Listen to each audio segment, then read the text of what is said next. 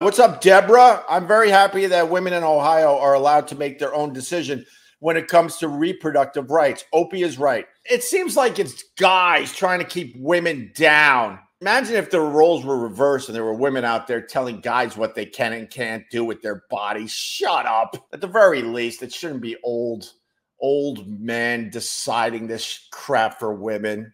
At the very least, it should be a panel of women, old broads, making the decision for women. And if they choose that they don't want women to have as many rights, then so be it. But at least women are deciding this. That just pissed you off. That just pissed you off. That just pissed you off. That just pissed you off. That just pissed you off.